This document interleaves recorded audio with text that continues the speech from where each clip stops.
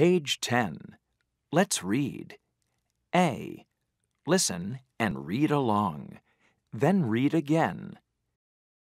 Dinosaurs. Dinosaurs lived millions of years ago. There were a lot of dinosaurs then. What did they eat? Did they buy bags of dinosaur food? Did they eat pieces of bread? No. Scientists studied dinosaur teeth. The scientists learned many things. For example, many dinosaurs ate plants. Some dinosaurs ate meat. Scientists studied bones too. Many dinosaurs had big, long bones. They were tall.